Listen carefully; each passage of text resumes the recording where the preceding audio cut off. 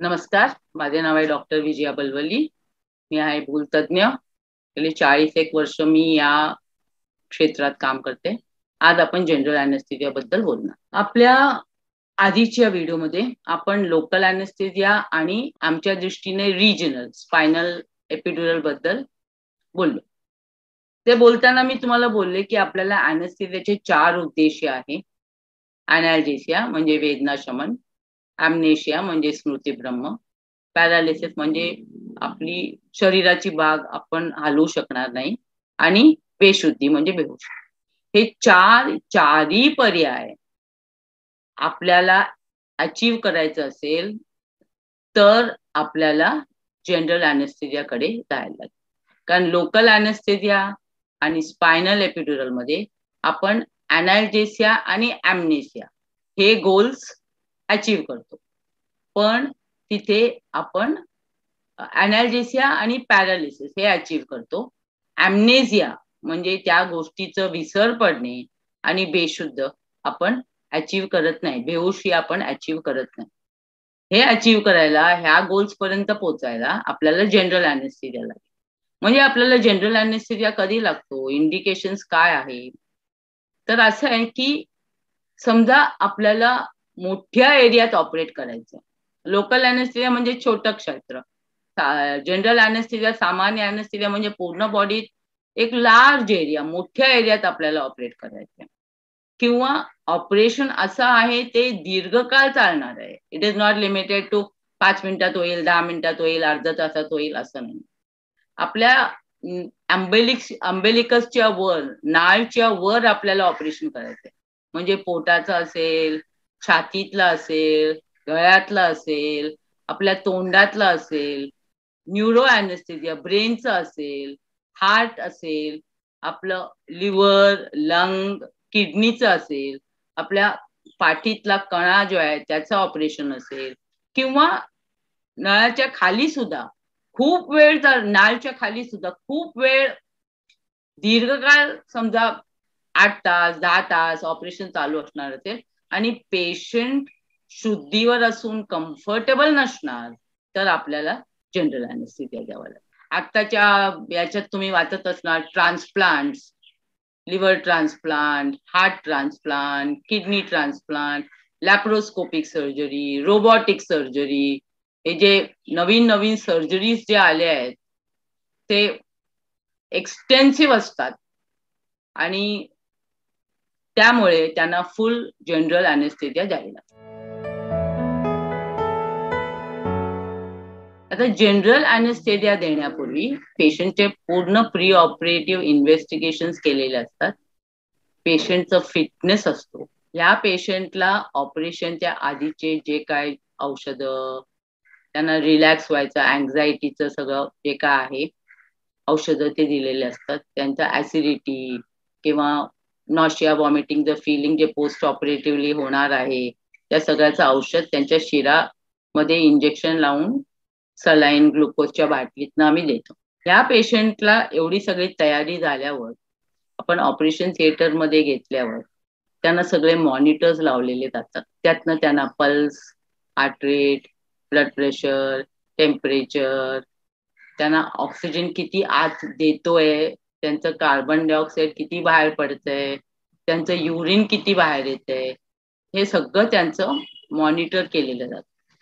ह्या पेशंटला नंतर त्यांच्या हातातल्या शिरामधून आपण एक औषध देतो ज्याला म्हणतात अॅनेस्थेटिक एजंट.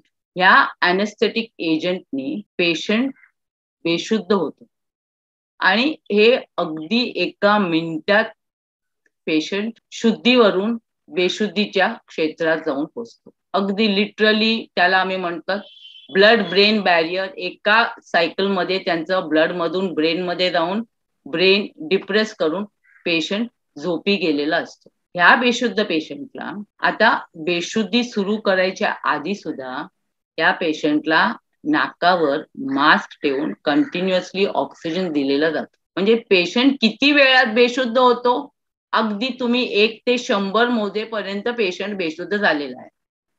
कधी कधी 100 पर्यंत सुद्धा पोहोचत नाही. हा बेशुद्ध झालेला पेशंटला नंतर ग्रुप ऑफ मेडिसिन्स त्यांना म्हणतात न्यूरो मस्क्युलर पॅरालायझिंग एजंट्स. हे एक ग्रुप ऑफ ड्रग्स आहेत. ह्यातला एखादा ड्रग दिल्यावर त्या कंडिशन्स प्रमाणे अनेस्थेसिओलॉजिस्ट चूज करतात. न्यूरोमस्क्युलर पॅरालायझिंग एजंट दिल्यावर पेशंट पॅरालाइज होतो, म्हणजे तो हातपाय हलवू शकणार नाही. तेवढंच नाही तर तो स्वतः आपलं श्वासोश्वास सुद्धा घेऊ शकत नाही. या पेशंटला नंतर तोंडातून किंवा नाकातून आम्ही एक नळी टाकतो, which is called the endotracheal tube.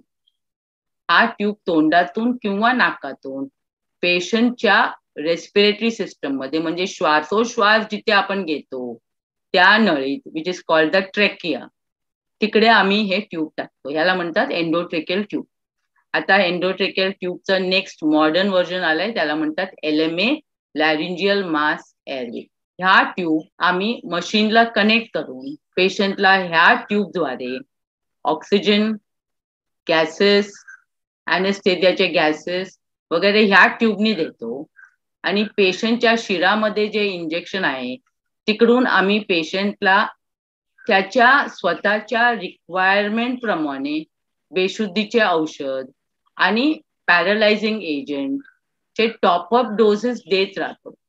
म्हणजे असं नाहीये की सिंगल डोस दिले, पेशंट झोपी गेला आणि काम संपलं. नाही, जेवढं वेळ ऑपरेशन सुरू असेल तेवढं आम्हाला पेशंटला anaesthesia agent, neuromuscular पॅरालायझिंग agent, gases मार्फत त्याच्या तोंडातून नाकातून त्याला त्यांच्या फुफ्फुसमध्ये, लंग्समध्ये गॅसेस द्यावा लागतो.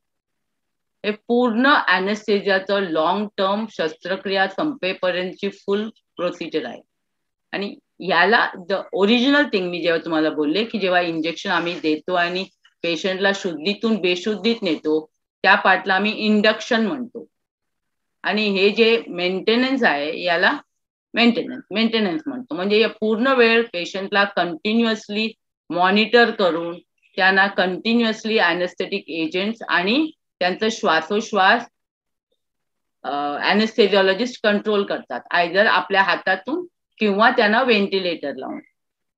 ऑपरेशन संपायला आणि या फुल ड्युरेशन मध्ये पेशंटचे जे काही सगळे रिक्वायरमेंट्स आहेत, त्यांचे न्यूट्रिशनल रिक्वायरमेंट्स आहे, ग्लुकोज द्यायचंय, सलाईन द्यायचंय, ब्लड द्यायचंय, त्यांचं ऑक्सिजन, कार्बन डायऑक्साईड मॉनिटरिंग करायचंय, त्यांचा हार्ट आणि किडनी आणि फुफ्फुस आणि लिव्हरवर काय इफेक्ट होत आहे हे सगळं मॉनिटर करतात. आणि शस्त्रक्रिया संपायला आली, towards the end of the surgery, पेशंटला ह्या गोष्टीतून आपल्याला रिव्हर्स करायला लागतं.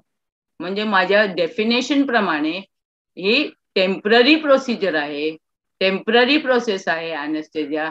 अनेस्थेसियातून पेशंटला बाहेर काढायचंय आणि बाहेर काढायला अनेस्थेटिक एजंट हळूहळू आम्ही कमी करतो, म्हणजे पेशंट बेशुद्धीतनं शुद्धीच्या रेंजमध्ये येणार.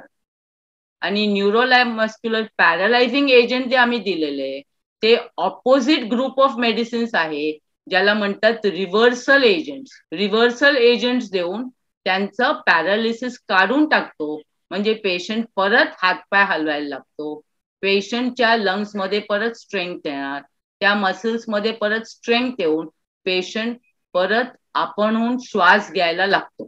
जेव्हा पेशंट पूर्णपणे शुद्धीवर आलाय आणि पूर्णपणे आपला श्वास स्वतःहून घेतोय तेव्हा आम्ही त्याच्या नाकातनं किंवा तोंडातनं एंडोट्रेकियल ट्यूब जे घातलेलं आहे ते बाहेर काढतो आणि पेशंटला पुन्हा मास्क लावून ऑक्सिजन वगैरे देऊन त्याला श्वास घ्यायला मदत करतो.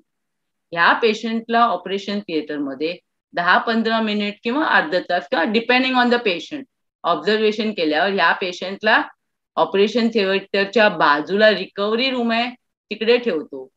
तिथे डिपेंडिंग ऑन द शस्त्रक्रिया आणि अनेस्थेसियाचा इफेक्ट त्यांना मॉनिटर करतो आणि त्यानंतर पेशंटला वॉर्ड किंवा ICU किंवा कुठे शिफ्ट करायचे शिफ्ट. म्हणजे हा फुल प्रोसिजर जे आहे अनेस्थेसिया आहे हे किती वेळात पेशंट बेशुद्ध होतो, 1 मिनिटात. किती वेळ अनेस्थेसिया राहतो डिपेंडिंग अपॉन द शस्त्रक्रिया टायमिंग.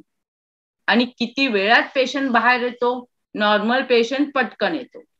पण मी पूर्वी तुम्हाला सांगितल्याप्रमाणे प्री ऑपरेटिव्हली जे आम्ही इन्व्हेस्टिगेशन करतो ते त्यांच्या लंग्सवर, लिव्हरवर, किडनीवर, पेशंटच्या मेटाबॉलिक डिझिजेसवर, त्यांच्या हार्टच्या स्टेटवर सगळं डिपेंडेंट आहे.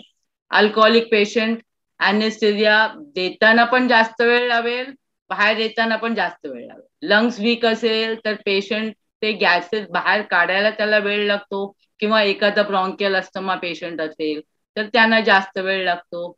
एखादा किडनी पेशंट असेल की ज्याचं BUN क्रिएटिनिन खूप वर आहे, तर तो औषधं बाहेर आपल्या मूत्रपिंडातनं बाहेर काढू शकत नाही, त्यांना जास्त वेळ लागतो. तर ह्या सगळ्या पेशंटना पोस्ट ऑपरेटिव्हली मॉनिटर करावं लागतात. कधी कधी ह्यांना ट्यूब काढता येत नाही, त्यांना ट्यूब सकट व्हेंटिलेटरवर ठेवून पेशंट पूर्णपणे बाहेर येईपर्यंत त्यांना व्हेंटिलेट करावं लागतं. म्हणजे त्यांना कृत्रिम व्हेंटिलेशन द्यायला लागतं, आर्टिफिशियल व्हेंटिलेशन द्यावं लागतं, till the patient is totally and completely out of अॅनेस्थेसिया.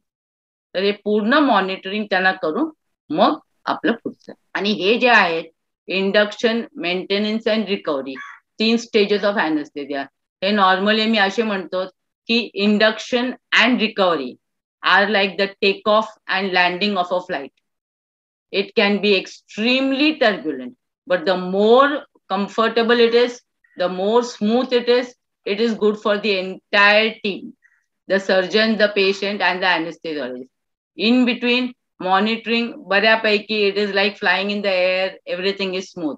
But if there is a problem, pilot announce करतो की you are going to face turbulent weather, तसे सर्जन आणि अॅनेस्थेटिस्ट एकमेकांना टर्ब्युलंट वेदर बद्दल माहिती देत असतात. बहुतेक लोकांना लक्षात आलं असेल की अॅनेस्थेसिया असा प्रकार नाहीये की एक इंजेक्शन देऊन एक तोंडावर क्लोरोफॉर्मचा रुमाल ठेवून निघून गेले आणि पेशंट शुद्धीवर आला. आता मी प्रत्येक वेळी तुम्हाला लोकल असो, स्पायनल असो, GA असो, मी तुम्हाला बोलले की पेशंटचं कंटिन्युअस मॉनिटरिंग चालू आहे. जनरल अॅनेस्थेसियामध्ये पण असं नाहीये की एकदा मी अॅनेस्थेटिक एजंट दिल्यावर झालं काम, निघून गेले, शस्त्रक्रिया च्या मध्येच पेशंट उठला तर काय करायचं, नाही. कारण आम्ही कंटिन्युअसली तुम्हाला बेशुद्धीचं औषध, अॅनेस्थेटिक एजंट तुमच्या गरजेप्रमाणे आम्ही देतोय. तुमचा पॅरालायझिंग एजंट आम्ही देतोय. तुम्हाला नाकातनं, श्वासातनं, एंडोट्रेकियल ट्यूबनी तुम्हाला ऑक्सिजन आणि गॅसेस देतोय. आम्ही तुम्हाला मॉनिटर करतोय. म्हणजे तुम्ही जरी हल्लात तर आम्हाला माहितीये की बाबा तुमचा औषधाचा इफेक्ट संपायला आलाय, तुम्हाला लगेच टॉप अप डोसेस दिले जातात. तुम्हाला continuously under that plain of अॅनेस्थेसिया ठेवण्यासाठी अॅनेस्थेसिओलॉजिस्ट तिकडे तुमच्या समोरच आहे. तुम्हाला झोप आली आहे, अॅनेस्थेटिक जागा आहे, त्याला बरोबर समजतंय की तुमचा पल्स किती बदललाय, हार्ट रेट किती बदललाय, तुमचं ऑक्सिजन किती बदललंय, तुमचं न्यूरो पॅरालायझिंग एजंटचं काम संपून तुम्ही हालायला लागलात का. म्हणून तिथे तुम्ही मधोमध जागे होण्याचे किंवा दुखण्याचा प्रश्नच येत नाही. हा, तुमचं स्वप्न आणि हॅल्युसिनेशन्स आणि जे तुम्ही बोलतायत ना, ते कदाचित होत असेल, पण कधी ऑपरेशन संपल्यावर आम्ही तुम्हाला अॅनेस्थेसियातनं बाहेर काढतो ना, तेव्हा तुमचे सेन्सरी सिस्टम काम करायला लागतं. तुम्ही बेशुद्धीतनं शुद्धीवर येतायत, तुमच्या लक्षात येत आहे की तुम्ही म्हणजे झोपेतून कसे उठतात तसं तुम्ही उठतायत, आणि तेव्हा तुम्हाला तुमच्या सराउंडिंगचा सगळं आवाज वगैरे ऐकू येत आहे. ते तुम्हाला स्वप्नात सगळं कदाचित वाटत असेल, किंवा या स्वप्नातनं बाहेर येताना, तुम्ही शुद्धीतनं बाहेर येताना सुद्धा तुमच्या लक्षात येत आहे की तुमच्या घशात एक नळी आहे. It is not normal. आपण रेग्युलर झोपेतून उठतो तर आपल्या घशात नळी असेल तर we will not tolerate it. हे तुम्ही टॉलरेट करत नाही, हे तुम्ही काढायला सांगता आम्हाला. आणि तेव्हा तुम्हाला कदाचित वाटत असेल की हे स्वप्न आहे, मला दुखतंय, मला त्रास होतोय. दिस इज द स्वप्न पार्ट ऑफ इट. रेग्युलर अॅनेस्थेसियाच्या मध्ये कधीही मला वाटत नाही की तुम्हाला पेन किंवा काय होईल, कारण you R totally completely monitor. एखाद्या अशा औषधं असू शकतील which have got डिल्युशन्स and हॅल्युसिनेशन effect, पण ते मोस्टली पोस्ट ऑपरेटिव्हली सगळं झाल्यावर पेशंटला कधी कधी असं वाटतंय की हॅल्युसिनेशन्स आहे, ड्रीम्स आहे किंवा काय. हे पोस्ट ऑपरेटिव्ह पिरियड मध्ये होऊ शकेल, पण इंट्रा ऑपरेटिव्ह पिरियड मध्ये फार फार कमी असेल. It may be only of statistical value. Normally तसं होत नाही. पेशंटला त्यांच्या वयाप्रमाणे, त्यांच्या मेडिकल हिस्ट्री प्रमाणे, त्यांच्या इलनेसेस प्रमाणे फुल बॅटरी ऑफ इन्व्हेस्टिगेशन लागतात. ते इंडिव्हिज्युअल टू इंडिव्हिज्युअल डिपेंडेंट आहे आणि इंडिव्हिज्युअल अॅनेस्थेसिओलॉजिस्ट आपल्या पेशंटला काय काय करायचंय याचा विचार करून घेतो. म्हणजे it can be anything. Blood investigation, आता फॉर एक्झाम्पल तुम्ही ब्लड इन्व्हेस्टिगेशन घेतलात, त्याच्यात haemoglobin, complete ब्लडचं white blood सेल्सचं taste, blood sugar, किडनीसाठी BUN creatinine, लिव्हरसाठी liver function taste, किडनीसाठी आणखीन समजा पेशंटला जास्त प्रॉब्लेम असेल तर टोटल रिनल प्रोफाईल, एखादा खूप 110 किलोचा पेशंट असेल तर त्यांचं फुल लिपिड प्रोफाईल वगैरे करायला लागतं. एखादी मोठी सर्जरी असेल, लॉंग टर्म शस्त्रक्रिया असेल किंवा पेशंटला लंगचे प्रॉब्लेम असतील तर पल्मनरी फंक्शन टेस्ट, एखादा हार्टचा पेशंट असेल ज्याचा हार्ट अटॅक येऊन गेलाय किंवा बायपास केलेला आहे किंवा अँजिओप्लास्टी अँजिओग्राफी केली आहे तर साधं ECG नसून पेशंट तर 2D echo, stress taste.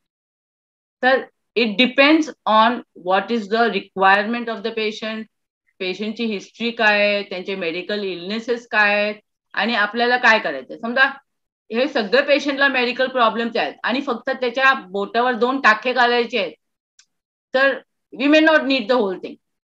But if that पेशंटला एवढे सगळे मेडिकल इलनेसेस आहे आणि हर्निया करायचं आहे तर probably we may need it. कारण आमच्या मनात आम्हाला हे कॉन्स्टंटली ठेवायला लागतं की हा पेशंट लोकल अॅनेस्थेसिया ह्यांनी टॉलरेट केलं नाही, स्पायनल अॅनेस्थेसियाला त्यांनी लोकल स्पायनल एपिड्युरल या अॅनेस्थेसियाला पेशंटच्या कॉपरेशनची खूप गरज असते कधी कधी, कारण पेशंट शुद्धीवर आहे. तर पेशंटनी कॉपरेट केलं नाही तर पेशंटच्या कम्फर्टसाठी आम्हाला जनरल अॅनेस्थेसिया द्यावंच लागणार.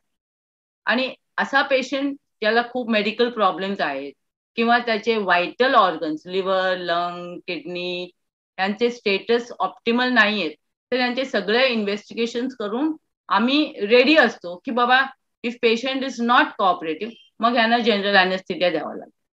म्हणून खूप वेळा तुम्ही बघितलं असेल की एखादी प्लॅन सर्जरी असेल तर पेशंटला ऑप्टिमम स्टेटस आणेपर्यंत सर्जन आणि अॅनेस्थेटिस्ट टाइम घेतात की बाबा 8 दिवसांनी करू, 15 दिवसांनी करू, त्यांचं स्टेटस नॉर्मल येऊ दे, म्हणजे ऍटलिस्ट अप टू नॉर्मल येऊ द्या. पण इमर्जन्सी सर्जरी असेल then in that case you can't weight. मग जे काय असेल with due risk you go ahead and do the case for the maximum benefit of the patient.